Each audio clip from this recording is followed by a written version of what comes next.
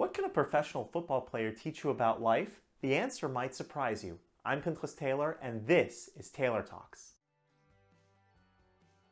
Hey everybody, welcome to Taylor Talks. We put out these videos every single week, and if you're following us on Facebook, please like our page in the link above. If you're watching us on YouTube, please hit that subscribe button in the lower right. Let's jump right into it. Recently, we sat down with Miami Dolphins great Kim Bokamper, who invited us to his home to talk about what has kept him inspired throughout his life. Let's check it out. So Kim, tell us a little bit about your career as a Dolphin. Were you on season 4 of the Dolphins? No, I was drafted by the Dolphins in 1976.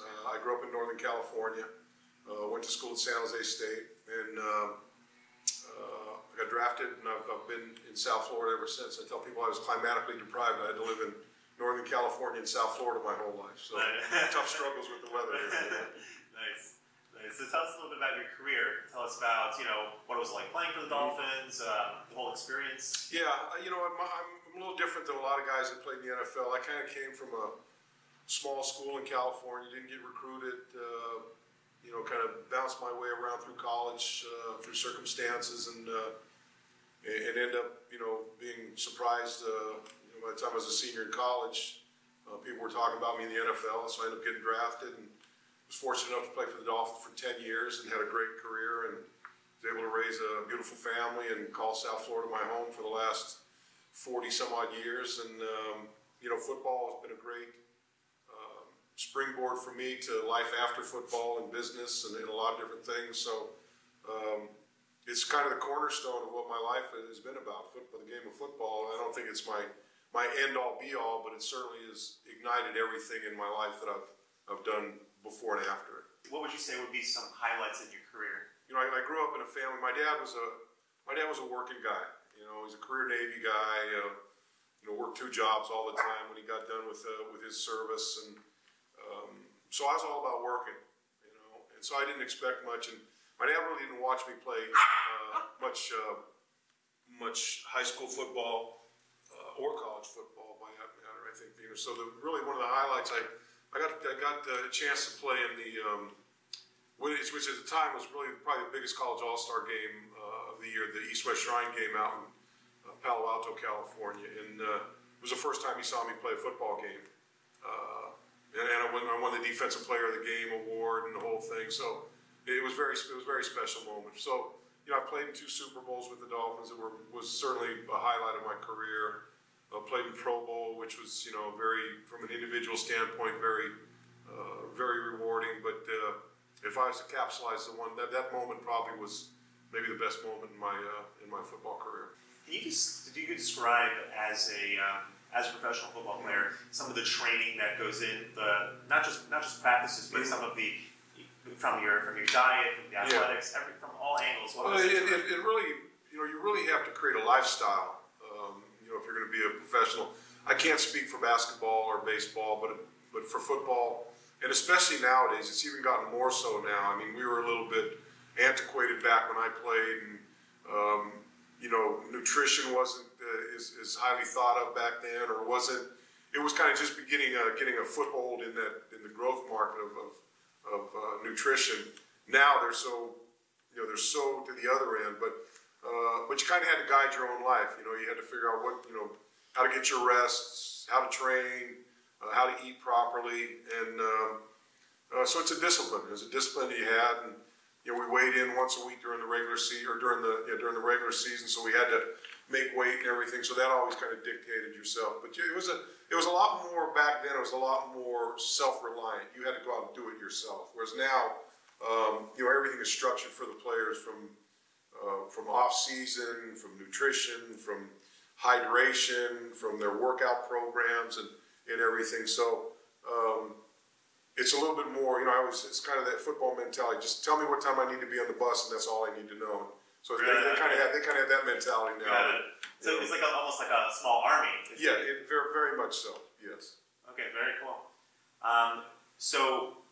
Through your career, are there things that either a mentor, a coach, Coach Shula, shared with you that was inspiring to you, that helped keep you going, or things that you learned in particular that, you know, when it was a day where, you know, it's not always easy to wake up and be on the bus on time and keep that diet, and what were some of the ways in which you found, you know, that you could persevere when things got tough? You know, that's a funny question for me, and it's a little bit, because I had a different path than most guys. Come here. And, you know, like I said, I didn't get recruited out of high school, so I went to a little small school in Minnesota and kind of paid my way.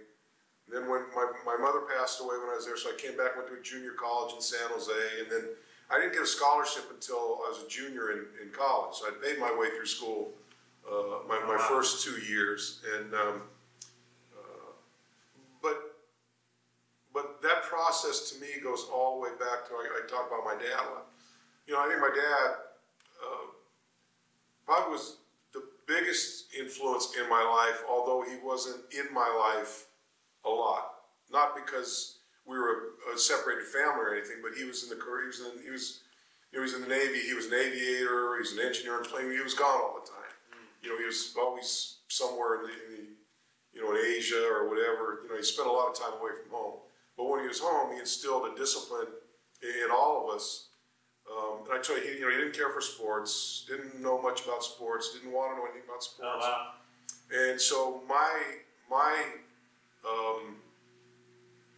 you know, he always told me, look, if you can play sports, but you're going to do your work first. So, you know, when I started playing football when I was a kid, 9, 10 years old, we'd have games on Sundays, and Sunday mornings I had to clean the garage before I could go play football. Okay. So I didn't clean the garage, I couldn't go play football.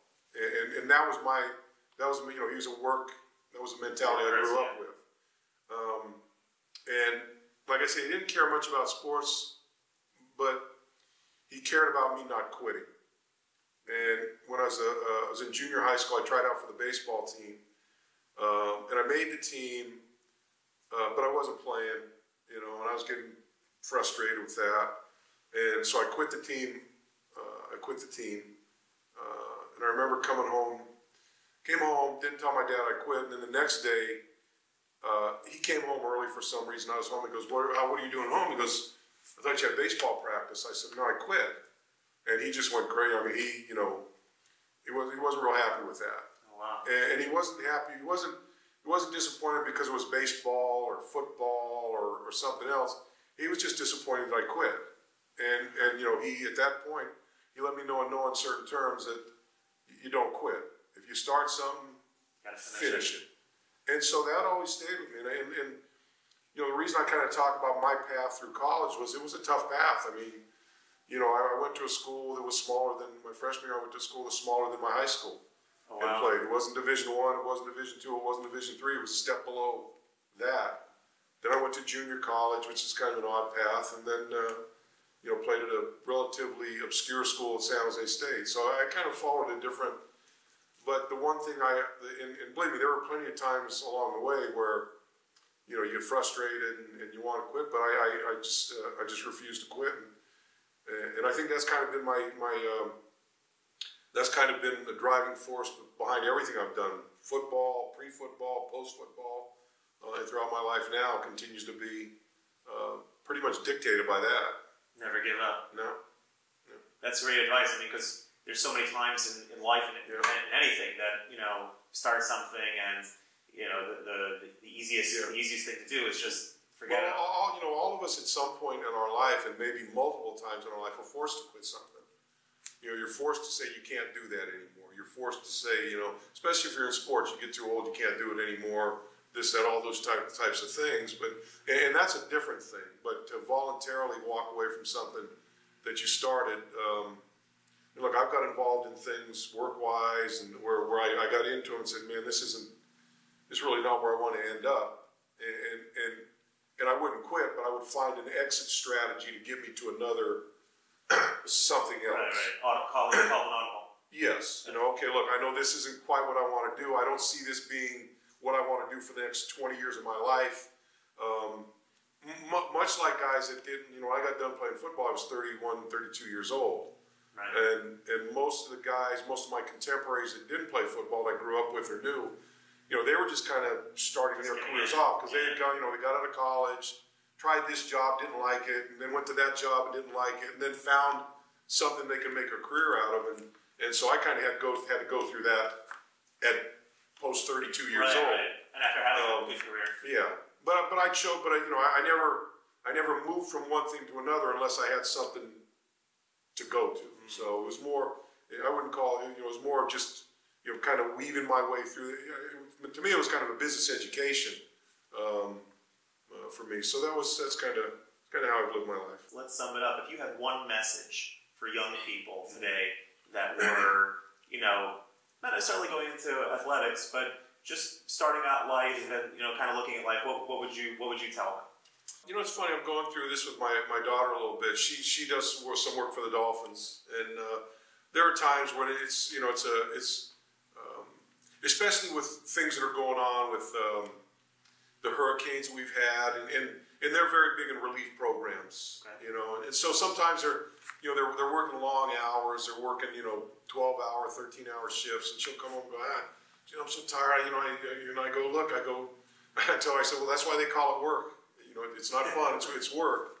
And so I would just tell people that persevere. Just nothing's easy. I don't care what it is. It's funny because I'm in the restaurant business now, and we've been in the business now for 10 years, and everyone's told me, when I got into that business, everyone goes, oh, geez, that's the toughest business to get into.